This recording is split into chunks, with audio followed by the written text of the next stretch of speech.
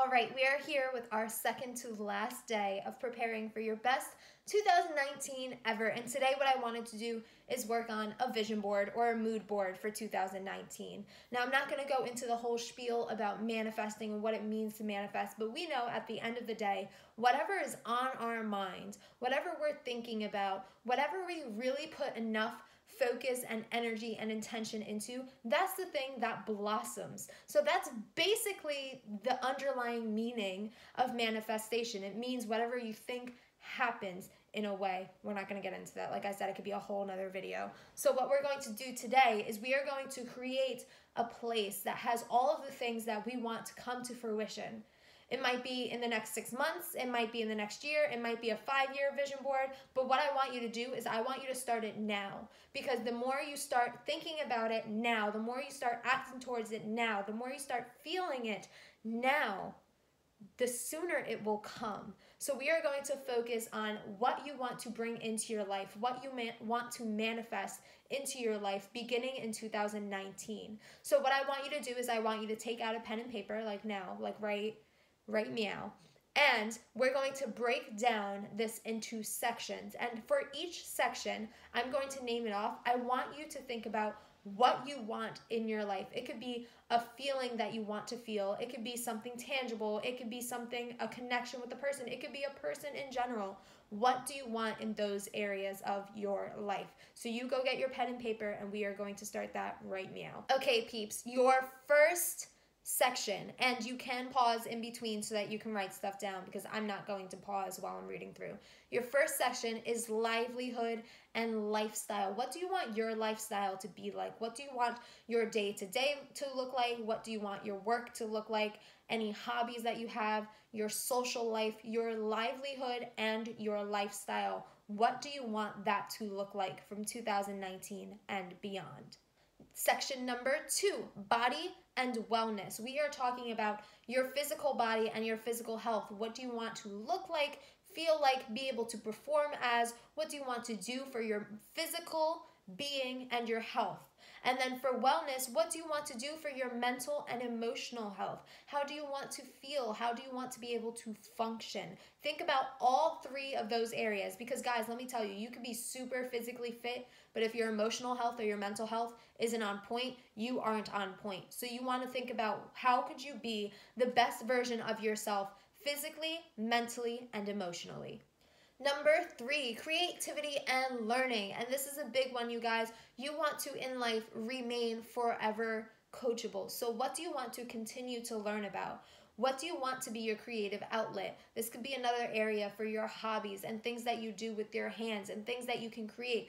Guys, this doesn't even have to be like pottery. For you, if it's interior design and you want to focus on redesigning a room in your home this year, what do you want that to look like? What do you see in your third eye? What do you see when you envision it? Put it on paper. Number 4, relationships and society. Now, this can be an intimate relationship. This could be relationship with your family. This could be relationship with your friends. This could be relationships with your community and your society. This could be relationship with yourself. What do you want it to look like? What are the characteristics of these different relationships that you want to see come to truth in 2019? And last but not least, we are going to focus on your essence, your spirituality. Where do you want to be? What do you want to feel like? How are your beliefs settling out? Maybe you want a new community. Maybe you want to continue in your growth and learning. Maybe you want to go away on a retreat. Maybe you want to make sure that you go to church every Sunday. Maybe you want to build a stronger relationship with God. What do you want in your essence and your spirituality? Figure out feeling and physical and write it down. All right, peeps, now that you have that all worked out onto a list, what we are going to do is we are going to make it a visualization practice by creating a board.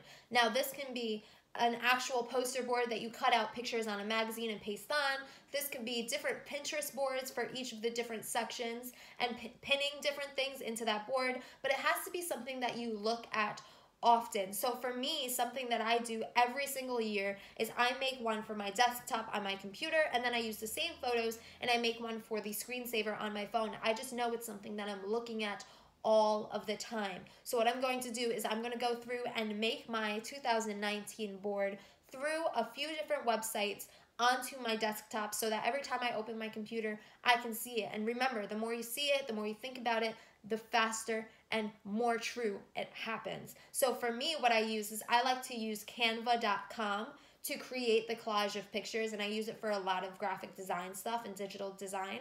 And then what I'll do is I'll Google pictures, Pinterest pictures. Two big ones that I use We Heart It, we, and then the word heart and it.com. And I also use Pexels, Pexels.com, which is like just free stock photos. So let's go ahead and do that now. I've got my list. We're going to put it together. Let's see. One thing I did want to mention before we get into this is the crystals that I use when I'm making my vision board. So like I said, this is manifestation work, which means I get to add a little woo-woo to it. So I use clear quartz, which is like the manifesting power tool.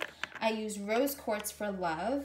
I use amethyst for spirituality, citrine for abundance and wealth, carnelian for creativity and motivation, and then obsidian for change. So I keep these with me when I make my vision board so that it's charged with the right intentions. All right, peeps, so I have the ugly background on my computer right now, but like I said, we are going to go into Google and just type in for the first one, canva.com, and that is going to help us create the collage itself. I go in and I search for the desktop option, and then usually it comes up already as like a pre-selected option for me to choose. And I just click on that and use the blank one because remember, I don't really need a design because I'm just going to be adding a bunch of pictures in as a collage. And then I'm going to go open a few other tabs and use weheartit.com, which is one of the things that I use to get pictures. And the other one is pexels.com. These are the two main sources for photos that I use. And they'll give you like free stock photos and really cute photos that people have submitted without royalty. Okay, so from there, I just go in and I search things that will match up with my vision board and just find a photo that really works for me. So for example, one thing that I want in 2019 is I want to be able to, one, I'm moving over my career, but two, I want to work in employee engagement. And I really want to train a team on how they can have the best high performance. So I'm looking through for a photo that has that feeling to me, and then I'm just going to add it onto my board. I will be saving all of the photos first, and then I will be uploading all of the photos to Canva at one time so that I can fit them together like puzzle pieces. Let's fast forward a little bit.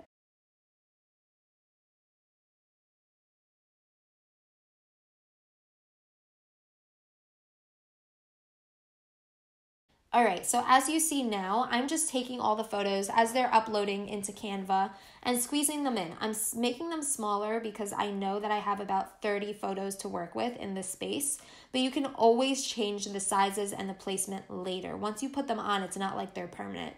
So I just make them small, and I usually start around the border. It's just easier to work outside in. And make sure that they all fit. If some overlap, it's okay, just as long as when I look at that photo, I know what it means to me. So I'm going to finish up my vision board, and it's time for you to start looking for your photos and begin yours. Happy vision boarding!